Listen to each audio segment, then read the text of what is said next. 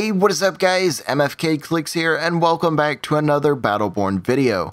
Today is more of a tips and tricks type of thing. It's a useful trick I use to complete some of my lore challenges incredibly fast.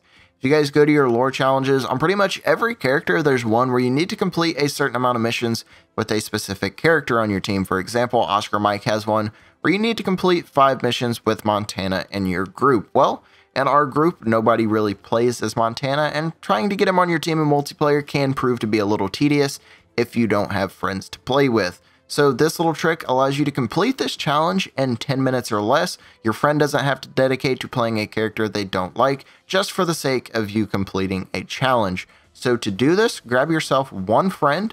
You guys want to start up a story mission on private and hardcore mode.